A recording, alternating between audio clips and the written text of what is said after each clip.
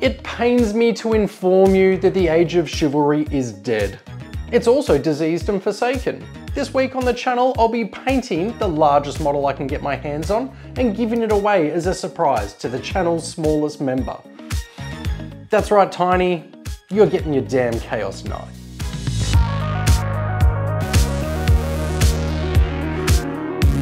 In this video, we are going to be immersing ourselves in all things related to heretical knights. We are going to be painting up this bad boy in a step-by-step guide and also treating ourselves to some of the lore along the way. Let's dive straight in. This is the Chaos Knight Abominant kit from Warhammer, and the first thing you will notice as we flip the box over is that the one box is used for a variety of different knight builds. So we could construct an Abominant, a Rampager, or a Desecrator. What this tells me though is that we are going to have a whole bunch of leftover spare bits to keep. Sort them into a fancy little storage box like I do, and when you are custom building your next model, jump in here for inspiration. I did exactly that when I was making my very own Orc Mech custom model out of the Age of Sigmar Warhammer Plus subscription model. There on his back is a piece of the gauntlet of a Chaos Knight acting as his custom force field. Good segue here as I announced early on that whilst this knight will be so much fun to customise, I know that Tiny plays in tournaments. My goal is to be vanilla with the model's pose and also its appearance. When playing competitively, some opponents may take issue if the knight's pose is lower, helping it to avoid line of sight detection, or it may be frustrating if they look at the knight and assume that a proxy weapon is one thing when actually it's another.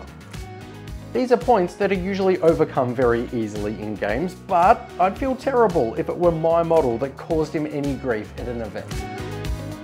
I tell you who would never make me feel terrible, and that is the amazing team over at Mperor. A huge thanks to them for sending me this model, and if you're living in Australia and you'd like to get your hands on Warhammer models at about 20% off regular retail price, check out their online store. I've been building my model following the instructions, but you'll notice that I'm keeping it in sub-assembly. This will save you so much time and heartache when painting a knight, and it all starts with planning. I research online for some ideas I'd like to include, and more importantly, I stalk Tiny on social media a little and in the Discord chat to see what some of the knights in his collection look like. I'm not going to match them 100%, even if I use the same paints just based on our different styles, but I'd like to keep some things consistent and add some others in to make this knight unique. Each knight here incorporates the bluey grey armour panels with some eggshell coloured panels as well, with no hard and fast rule on where they need to be. Excellent. And a whole bunch of gold trim, as all knights should. I can work with all of this. And for the base that our knight will stand atop of, I'm still riding the high of now being a 3D printer owner, so I'm keen to put my printer through another litmus test. A community member suggested that I check out Mezgeik Miniatures, and I'm so glad that I did. I'm not sponsored, but it would be rude not to point you in their direction. Lots of cool models, but today I'm hunting for a Wasteland Earth base. I've picked out this Badlands base digital file and round 2 for the Creality halot-mage S. Same as last time, I transfer the file of the base onto USB and place this into the printer. I pour my resin in and I hit print. I walk away with the comfort of knowing that when I come back, there will be a cool new thematic Badlands base waiting for me. We're into the good stuff now as we paint this, what I would best describe as a delivery system for hate. If you're here to kick back and hang out with me, okay, wow, thank you. I'll aim to keep you entertained. But if you're here to paint step by step with me or to learn a new technique, there's a couple of things I'll do to help you out. Down the bottom here will be chapters so you can follow along to the parts that are relevant to you. And then up here in the top corner, I'll add the paints that I use for each step along the way.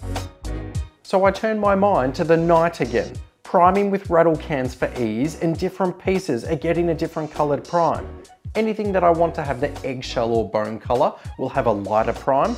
My dark panels will start black, and the bulky body parts of the knight can go direct to gunmetal. To celebrate 2 years on YouTube, I decided to treat myself to a new airbrush, because I'm worth it. I'd like a couple of these armour panels to be split down the middle in colour like Tiny has on his knights. so I tape off some sections that will remain bone coloured and help to protect them from some of the overspray. Now I mentioned that our colours won't be a 100% match, and rather than that bluey grey colour similar to what we see on Space Wolves, I'm going to steer our knight into a little more black, transitioning into blue and green. Having this much black allows me to have a dark knight. Perhaps he's wondering why you'd paint a model and then just give it away. It was Bane. I want to create a gradient from black through Incubi darkness and into Sotek green. And if you don't own an airbrush, all good. For these steps you could wet blend, dry brush, stipple or layer your chosen colours on. I'll holster the airbrush in a second and paint some other panels with my brushes. I've learned to show the satisfying moments of masking tape removal because I know you savages are like me and live for these moments. These bone-coloured armour panels are going to be a lot of fun, so if you normally avoid painting white, grab a spare piece left over from a vehicle and give it a shot with me. None of these steps are complicated, so if you ride shotgun with me, then you can build that skill today. Here's how the bone section will turn out at the end for your info. This way you can picture why we're applying each step. I'm creating a glaze with contrast fire slayer flesh, contrast medium, and airbrush thinner. And by mixing these together, I'm just making a really weak paint. As I brush this on, check out how thin it is. Don't worry, this isn't a 6-hour guide to painting this model, but some steps like this that you might find helpful as another tool in your kit, I'll show them in the extra detail. Painting down the armour panel and lifting my brush so that the majority of the paint ends in the area that I want to be darkest. I allow the paint to dry and repeat this over several layers, covering less and less each time. Transfers. If you enjoy freehand painting, then go for it, but I'm sorry Tiny, I'm not that confident in this area just yet and I don't want to ruin your model. So I pick out some decals that match your other knights, and it just wouldn't be one of my videos without a segment of me struggling to apply them. I'm putting them on early in the process so that I can add some extra steps over the top to help them look like part of the armour and not just a sticker over the top. Continuing your glaze layers or some sponge chipping across them with the base layer colour is a simple way to achieve this. The machine is an unholy relic of humanity's ancient past. The brightest minds that mankind had to offer. Not just the brightest, but also the most determined, the most loyal. So cast your mind to what events must have transpired to lure this one to the forces of chaos. The suits themselves are engineered using standard template constructs, STCs. You'll hear that acronym used throughout Warhammer narrative and picture these as a database of blueprints. Having the STC for a class of knight combined with the appropriate materials would allow for its construction. However, pouring water, flour and yeast into the machine is how dreadnoughts are made. The pilot is neuro-connected to the suit. They are bonded, and as such, the chaos taint is absorbed and corrupts the knight as though spreading through a nervous system. Thinning down browns and oranges is a nice and effective way of creating streaking grime on the panels. If the armour is chipped and rusting, and this is an environment where it has rained, this is creating streaking down the panels. There is so much armour trim on these models because, well, they're very knightly. My advice here is to settle in, take your time, and have your favourite music or a movie on in the background. Right as the panels are nearing completion, a new gadget arrives in the mail, and I'm eager to see if it will help the channel in showing you guys and girls what's happening on the model. This is the ideaCam from BenQ, and it looks just like a normal webcam, but I'm hoping that it can do something extra for us. I haven't streamed in about a year, and there's been some more requests for me to get back into the game. One of the hurdles I had was being able to show you up close what I was painting. So with the ideaCam, I can unclip it easily and bring you down to the model itself, which looks cool, but now I can take it one step further. I can attach the 15 times magnification viewer and get a load of this. Whilst on stream, I can bring you right in and show you exactly what I'm doing in high resolution.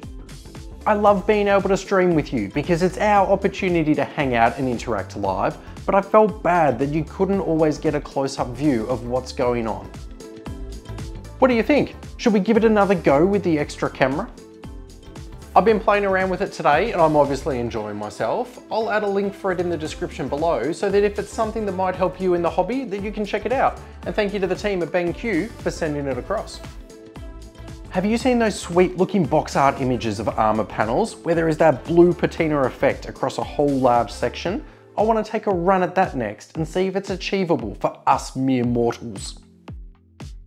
Over the top of the Balthazar Gold base coat is a mix of Fire Slayer Flesh, Contrast Medium, and a few drops of Flow Improver. This helps avoid those streaks that we get from washes, but does increase the drying time. On a big night like this with so many panels to work through, that won't be a problem. Whilst it dries, I can paint up another section and come back. Here I'm applying it across the whole metallic frame of the knight. Focus, Mike, focus! We're doing a patina panel or something, come back. Starting with a thinned down mix of Sons of Horus Green. Now, I've painted patina effects in some of my other videos, and each time I use different shades of blue and sea greens. And what I've discovered is that it doesn't really matter what your exact shade is. They all look really cool. You'll just need a few different blues to make it work. Quick tip, we've already mixed the paint and we'll have some left over. So let's add it onto our other gold sections as we go. Back for a second coat, and this time I'm allowing myself to get a little angrier with it. I'm deliberately applying it thick in some areas, and here's how this stage is looking. The lightest sea green I have is Gauss Blaster Green. The prominent locations for this will be in the thin recessed lines, like here down the bottom, and then I'll stipple it with my brush in a few random sections of the panel. There's always a free colour to be obtained when you mush the pair together on your palette. I'm applying this combination from the outside and in towards the centre. You'll see here that I'm starting to get some ugly paintbrush strokes across the model. So to get rid of these, I simply wet the tip of my brush and I go back in and I'm breaking up those brush stroke lines. That's looking cool. The more variety in colours, the more weathered and realistic I think it will look. So I've grabbed a bright blue contrast paint, thinned this a little, and I'm brushing this on in a few more spots. And then my darkest is Lupercal Green. By now, colours are colliding on my palette, and that's fine. We aren't painting a Codex compliant piece of power armour here. This should reflect the non-uniform environment that the knight operates in. And that's how it's looking. You can bounce back and forth between colours until you find a look that you're happy with, but I think that's looking sweet. It gives us a unique panel on our knight, but the colours still match the theme that we're chasing. Corporate Mike here, and I got here as fast as I could, all the way down from head office. Seems to be some sort of misunderstanding with this report because it says that we're painting and giving away models for free now. I'm here to keep a close eye on proceedings and shut this whole thing down if it doesn't align with corporate's values. Now, I mentioned that I'm giving away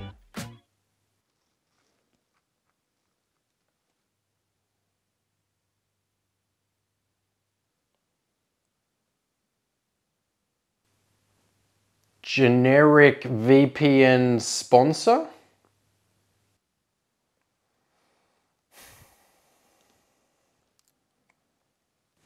I mentioned that I'm giving away this knight to Tiny, and let me tell you why I find that so hilarious. See, over in our channel Discord, there's now over 100 of us, which is not only free to join, but I'd also love you to come check it out. In there, we have the painting competitions where winners are drawn at random, which levels out the playing field. The prize is that you can pick a model and I will buy it, paint it, and post it to you. From day one, Tiny has terrified me that in the event of winning, he would select a Chaos Titan. Now, this bold statement gained traction, it gained support, and somewhat of a cult following in the Discord community. If I don't get ahead of this thing, I could be looking at a mutiny, which is why today I'm going to be surprising my New Zealand friend Tiny with his very own Chaos Knight. Sounds like some serious corporate spin going on here. I'm in, you magnificent son of a... This Chaos Knight needs to be even more battered and weathered for my liking. Remember, we've applied our wash across the metallic frame, but let's keep it going. I paint rust in several different ways. Thinned paints, weathering powders, and I'll also use specific purpose-built products like this, Dirty Down Rust. I give the bottle a good shake and pour a selection into a plastic shot glass, which in review is a terrible idea. I've warmed this in hot water and now I'm picking out some sections of the chassis and applying it. I look for areas that I think water will pool, but I also just look for areas that need to have something going on because they're looking a little bland. To make the rust pop out even more, I thin down an orange paint and I add small amounts of this into the same areas to work in tandem with the rust paint.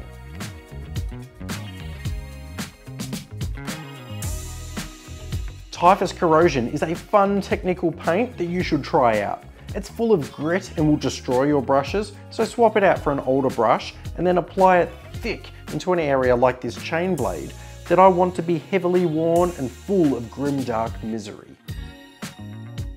I've just realised that we are on the home stretch and this makes me so happy. There are some really dark areas on the model and I want to contrast this a little more with some bright edges on the metallics. I pick out a bright gold and a bright silver and I'm working my way around each piece and any areas that are raised and will be prominently viewed, or they can have the treatment to help them stand out. I start gluing the model together and I discover that I've forgotten to paint the loincloth robe, this thing hanging between his legs. I test fit the piece and remove it and repeat it over and over as I try and decide if he needs it. Don't be lazy, Mike. It will look cooler with it hanging there. Do it. I don't want to introduce a new accent colour now, so it needs to be either blue or bone coloured. I think bone will look more fun with staining on it, so I'm wet blending some initial colours and then glazing a transition down the cloak to make the area closer to the ground that bit darker. Sponging some Imperial blood staining, and if you want it to look older, add some dark brown in, and if you want it to look fresh from the veins of the Emperor's finest, go with a brighter red and add a drop of gloss finish in there. Whew, brutal. I still prefer using Vallejo whites as I find they last longer and they go on smoother.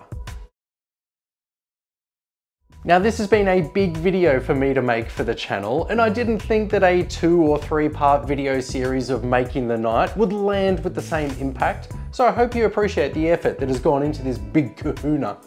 Before we see how this model has turned out, I would like to thank all of these amazing patrons. To give you an idea of how awesome they are, I'm sure if Tiny was further corrupted by the forces of chaos, then they would each heed my call and travel the expanse of the universe to come protect me. Sound familiar? Well, the difference in this story is I would happily use each of you as meat shields so I could effect my escape. If you'd like to join the loyal ranks of these people that mean the absolute world to me, then I'll add a link below to our channel Patreon in the video description. But now it's time to check out this delivery system of hate, which is the mighty Chaos Knight Rampager.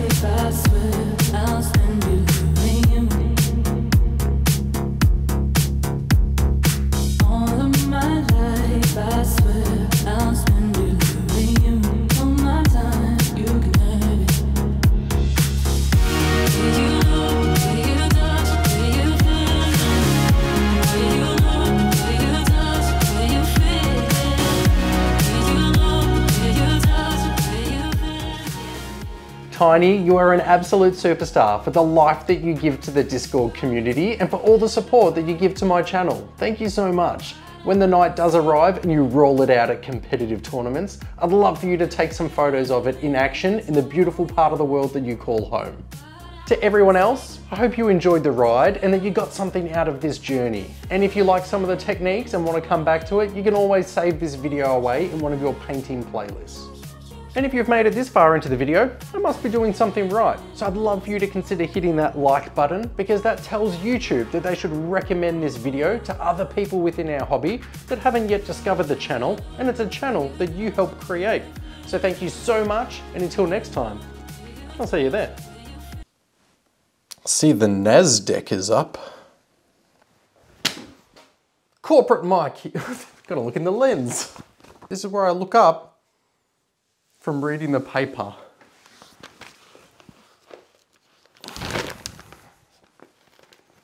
Jesus, that's grim. That one was about a murder. Let's move on. That's better. People at a party. It's on the back. That's an ad. That's fine. Not getting paid though. Blur it out. Should I have my feet up? They're runners, probably not. Corporate Mike here, and I got here as fast as I could all the way down from head office.